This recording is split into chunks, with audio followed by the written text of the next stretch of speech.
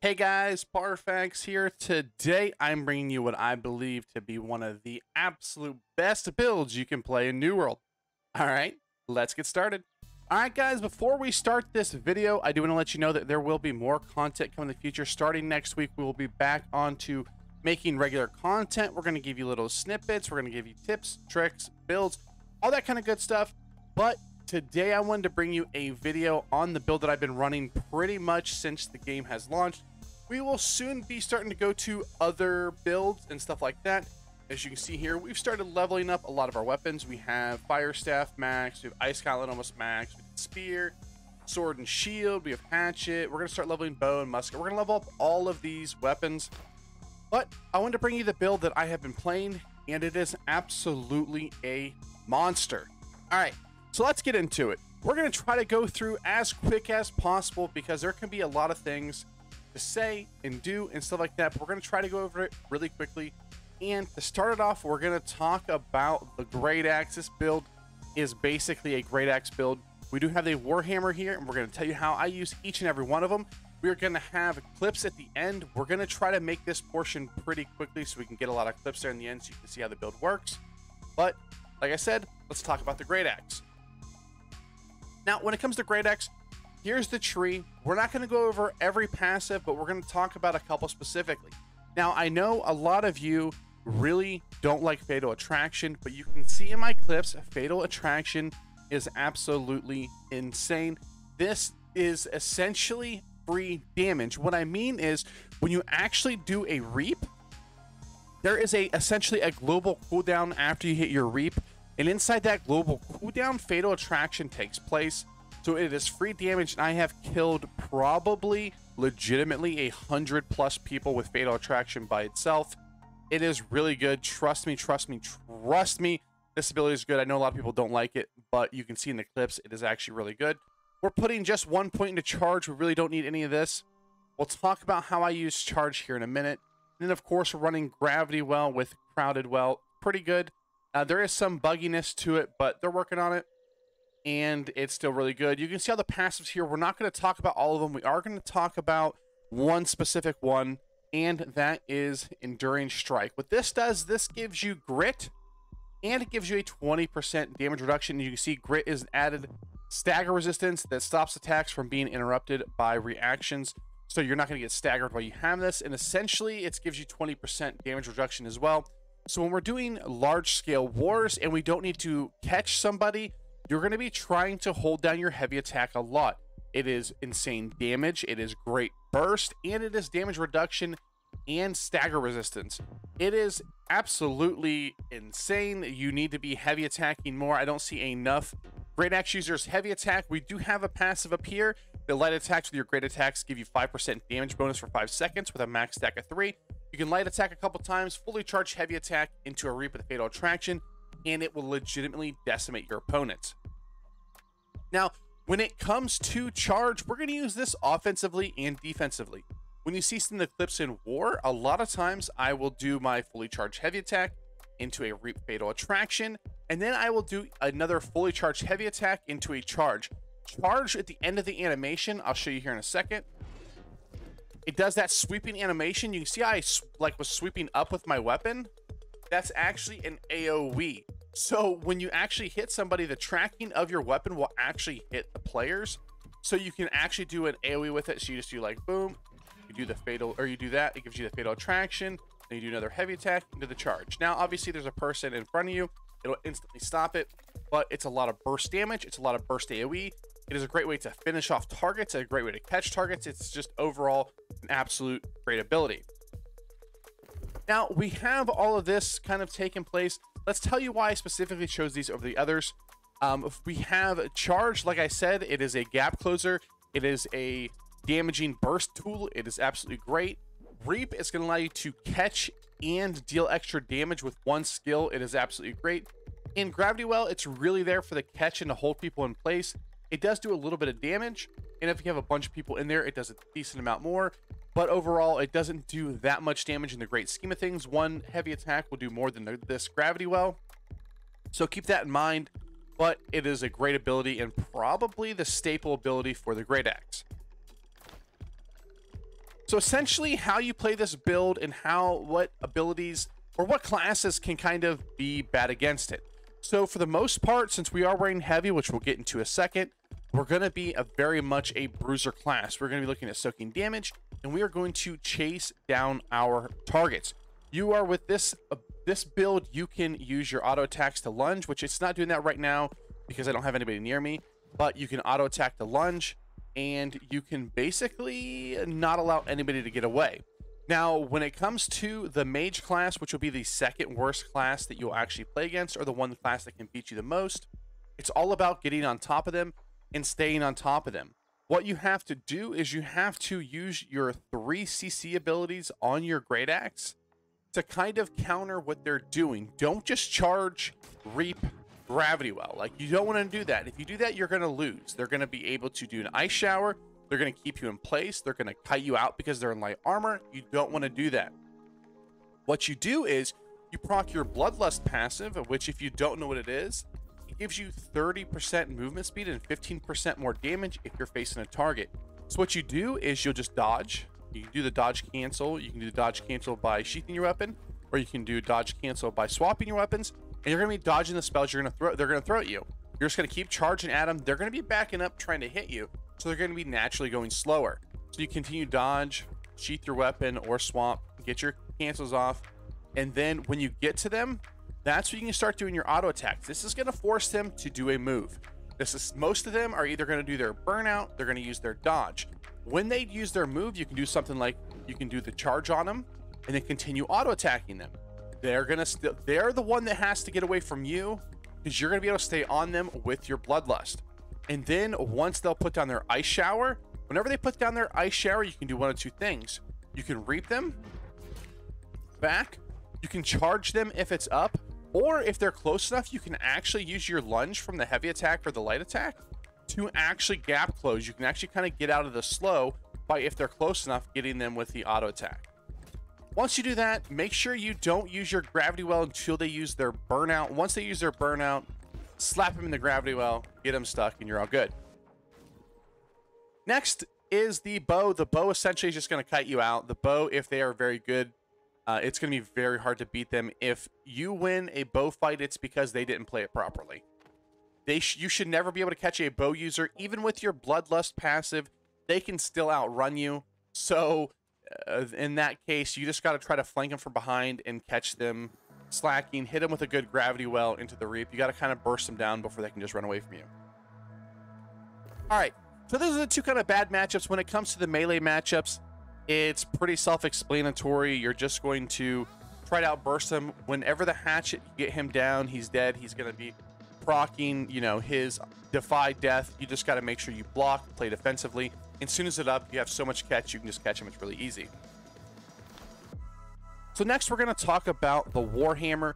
We're not going to go over the Warhammer too much because, for the most part, Shockwave and Clear Out are going to be only things that you use in very, different circumstances. If you're doing large-scale war, Shockwave is absolutely insane, and Clear Out is one of your bread and butter skills. The one thing you can do is if you do catch somebody in a gravity well, you can run up to them. You can heavy attack them into a Clear Out. You will have time. Then you can give another heavy attack, and when they get up, you can do Path of Destiny. The thing you have to remember about Path of Destiny is you got to make sure you're actually leading your target. When I try to, you'll see in some of the clips, when I'm hitting my Path of Destiny, if that turkey down there is what I'm trying to hit, and let's say they're actually moving pretty fast, so we're going to miss this turkey. But if it's moving that way, I'm throwing it this way. I am trying to judge where they're going to be, where my Path of Destiny is. Now, you can dodge it, but for the most part, people don't look to dodge it, and you can still hit it most of the time. It's a fairly easy skill to hit because of its large hitbox. If you use it properly, this is an absolutely amazing skill. Other than that, you're just going to heavy attack and do your Clear Out to get a little bit extra CC on the target, and then you can use Shockwave to kind of, if you get in the back line, boom, you can pop them with a Shockwave, and then you can give them like maybe a fully hard charge heavy attack into another Path of Destiny. Keep them stayed in one place so you can absolutely nuke them down. So let's just go over the tree here for a second in the Warhammer. You can see here I have those 3 abilities. We are running Aftershock. I tried a few other abilities. I tried Wrecking Ball, I tried Armor Breaker, and I tried Mighty Gavel even with the ultimate, and it really just wasn't that good. These are very, very good. For the most part, we're not going to be damaging mostly on this side of the tree, or on this bar, but we're going to use it for mainly CC. But don't underestimate the damage that this can actually output, especially with your heavy attacks. It can do a lot of damage. It is more single target than a cleave like your Great Axe, but it can do a lot of damage. Next, let's talk about my attributes. Now, my attributes are a little messed up. We will actually put on my gear so you can see what I'm currently wearing, what my attributes are. So we are running 260 con and 186 strength. Now, the big thing here is I like to put my con at 260 because if I go into a war or something like that, I can use 40 con food to get that all the way up to 300. And then I'm putting the rest into strength. Once I get up to 200, I get all 600 gear. It will be the 200 strength, 300 con. So you have 500 points to play here. When you have your food, when you have full 600 gear, and that's where I like to keep my stats at. I do find that you need 150 to 160 strength before the build starts to feel really good.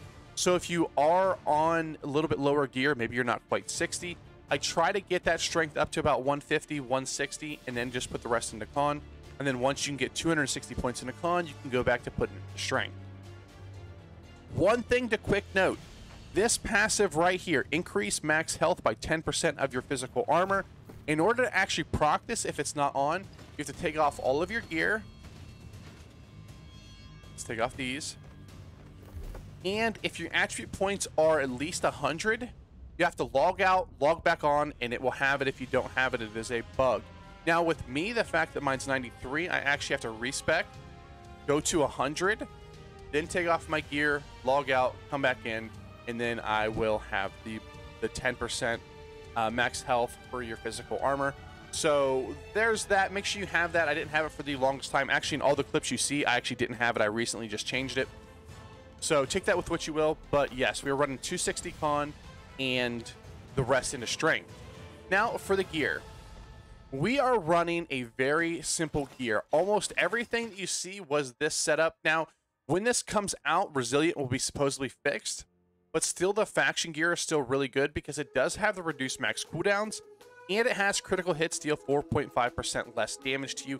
This is still an absolutely amazing stat. This is still a stat that is going to be best in slot for your gear, so it is still a great place to start. You are going to be naturally squishy, but so is everybody else, so you still want this because there still are a lot of crits in the game, and this is going to help you. So make sure you get your faction gear. Now, when it comes to gems, I do have 2 Onyx and 3 Fire Wards, which are rubies. You can actually put stuff in there like this Elemental Ward. I think that's the Opal. Yes, the Opal. It's really good. It gives you just straight elemental absorption. We were doing wars. I was never getting killed by the Ice Gauntlet, so I went with the Fire Ward, and I probably still like the Fire Ward a little bit better than Opal, just because at 3.8% fire damage absorption is way more than 2.5 elemental from the Opal. So I really like the 2 Onyx, 3 Fire, because this is really, really, really good. It's a ton. It is just a huge number comparatively to the Onyx gem, which is 2.5%, or the Opal, which is 2.5. There's some other things, but I am really looking to mitigate more elemental than I am magic. I'm sorry, elemental than I am physical. So as you can see here on my ring, we have a con ring. It doesn't matter whether you have con strength or con strength. You just want one of those 2 stats in there, and that's the only stat you want, because then you kind of, as long as your points or your attributes here are at 5, it's not a big deal. The big thing is you want to make sure you're just hitting these nodes. You want to make sure you can get to 300 con and then get as many points into strength as you possibly can. That's the reason why we're going with con or strength in this piece of gear. When I crafted this, I was doing a bunch of con jewelry. I was looking for the slashing damage, which I got. Refreshing evasion isn't the greatest. You want some crit chance, crit damage. You can do something like that here. The gem inside it, I have an elemental ward. Again, you can do the rubies, you can do the onyxes. You can do whatever you want here. This is just kind of a place where you can calculate your damage. Now, that is only going to be the only piece of armor that we are going to have that is crafted. Next, we have an ill-gotten gain. This is almost your best in slot piece of jewelry because it has refreshing toast and regenerating. Now, regenerating, I will admit, isn't the greatest. It's one of the better stats. Earrings don't have a whole lot of great stats on them unless you're a healer. I believe the healer does have a healing stat on it, but for the most part, this is just going to be a great earring to get. I know it is only a 4090 gear score, but this gear score down here means absolutely nothing. This gives you pretty much no benefit, and the only thing we would get here is we get a little bit extra onto our actual percentage points for our perks here, and it would give us more con. If you see here, we have what, 25 points on a con, so we're missing 5 con on here, and a couple percentage points on the right for those passives is all we are missing. It's the difference between this at a 499 and a 600. Now, if you want to get this earring, all you have to do is go in here to the lower slag mine. There's a bunch of videos on it. You can go, there's the first boss in there that you see. You can go and kill him over and over again. I think it took me like 10 minutes to get that earring. It's really good. I have actual gear that's better than this, higher gear score than this, but the refreshing toast is by far the best perk you can have on an earring. And the only thing that anybody can tell me is maybe if you are a healer, I think they have a healing one. Other than that, this is by far the most healing, most just defenses you can possibly get in this, and there's not really any offensive ones on your earring. Next, we have the Infinity Crystal. This amulet is absolutely insane. It has Strength, Divine, which you gain 9.3% more health from all incoming healing effects. Fortify, you apply, lasts 14% longer, which is okay, and then you have 9% more maximum health.